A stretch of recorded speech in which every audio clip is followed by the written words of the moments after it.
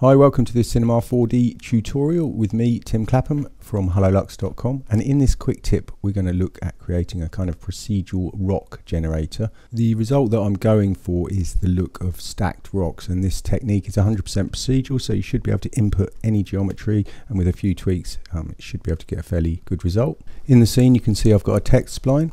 I'm actually going to hide this. And then the next thing is just to come up to the Mograph menu, add in a Mo spline. The reason I'm doing this is because we can set this to be spline mode and switch to the spline tab, drag the text in, and this allows us to subdivide it in many different ways. Under the object tab, let's just switch it to line display first of all, and then under spline I'm going to choose step, and I'm going to set a step of, I don't know, you can see what happens when we change that. You get a kind of much lower res version. I'm going to set that to 15. Let's drop that into an extrude. Under the object tab I'm going to set the offset to be 30 with a subdivision of 2. Let's just show the edges by pressing ND. There you go, I think maybe 3 subdivisions. Now let's switch to the caps. I'm going to give it a bevel of 2 with 1 segment, and for the cap type, rather than N-gon, let's choose Delaunay, so we've got some geometry across the faces, and let's set the density to 100. So next I'm going to add in a Voronoi fracture. In the attribute manager under the sources, let's use the point generator that's there by default, but increase the point amount to 200 so we get a lot more fragments. Let's press NC to hide those edges. Switch to geometry glue and enable this, and we're going to set that to cluster, and that will join some of those pieces up, and you can see it's set to 5. I'm going to set that to 100. So this basically takes the 200 fragments and connects them into 100 by joining them together, and you can see that when I toggle it. Let's just hide the points from our generator, come back. You can also change the seed here to change the clusters. Now let's switch to detailing, and we're going to enable detailing. Let's come down and uncheck use original edges and keep original surface. So the noise affects the geometry. I'm going to reduce that to 15 centimeters. You might also need to adjust the thong angle depending on the geometry you're using, because sometimes you get these nasty shading errors, but I'm fine leaving that at 40. Now with the Voronoi fracture still selected, Shift C and add a plane effector. I'm going to switch to parameter and uncheck position, enable scale, uniform scale, and set this to minus 0.04. Okay, and you can see that scales each piece down and gives us these gaps. I think maybe they're a bit too big, those gaps actually, so maybe minus 0.03. Yeah, I think that looks a little bit better. Okay, so the next thing to do is let's just rename this scale, and then select the Voronoi fracture again, press Shift C, and this time I'm going to add remesh. If you hold Alt to add it to parent, come down and set the mesh density to 200. Wait for it to do its stuff, which might be a little bit quicker or slower than this depending on your machine. Now if we look at the edges, you can see we've got this topology here. It's quite low res and there's a few shading errors, but we could subdivide this, which would probably make it look a little bit nicer. There we go. So this is one approach that you could use, but I don't really want to use a subdivision surface object. I'm going to use a Redshift render tag later on. But let's switch the remesh off. Select the Voronoi fracture again, switch to the object tab, and under the scale cells, let's set the scale Y to 0.1, and that's going to give us much more of a layered effect.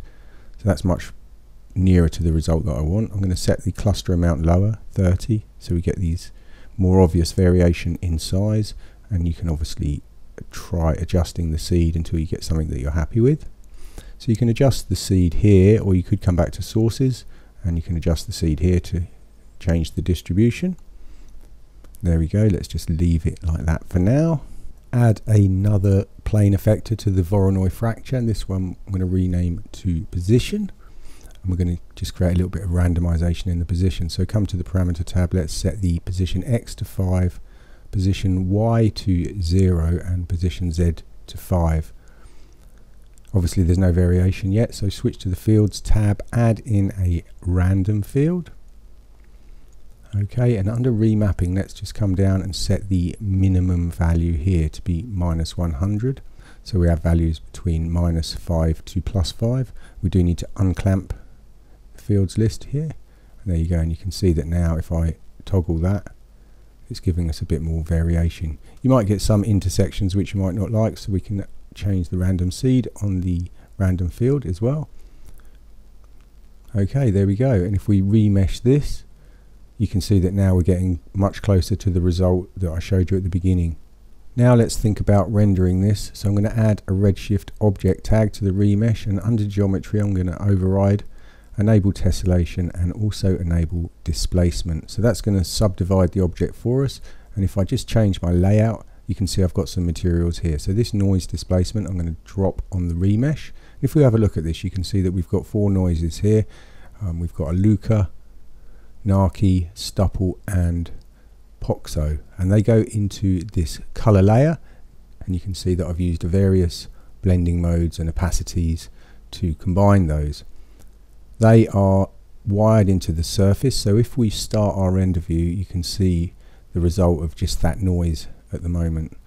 Okay, let's just look at it a bit closer. There we go, and you can see that's the result of that. It's not exactly what I want, so one thing I just wanted to show you is if we select all of these, we can adjust the scale here, and I'm going to set the X to 4 and the Z to 4, and that's going to stretch that noise out, and you should see the result of that. There we go, in the render view.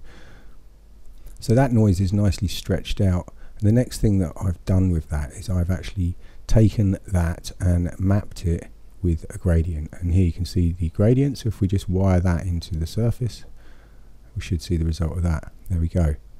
In this setup I've used the standard material, so let's wire that in and select the standard material, and you can see that I've used for the diffuse the Lambertian spheres model, which is great for rocks and things like that.